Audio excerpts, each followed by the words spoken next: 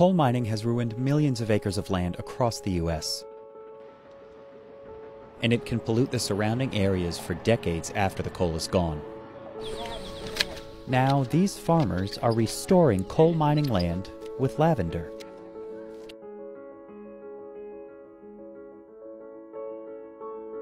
They spread the lavender on the floor to cut the buds and bundle the stems to sell for cooking. We strip the bottom 2 leaves off and we'll dip that in water and rooting hormone.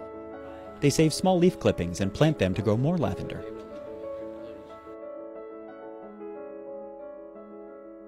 The oil floats to the top, just drain the water off of it, which we keep the water too.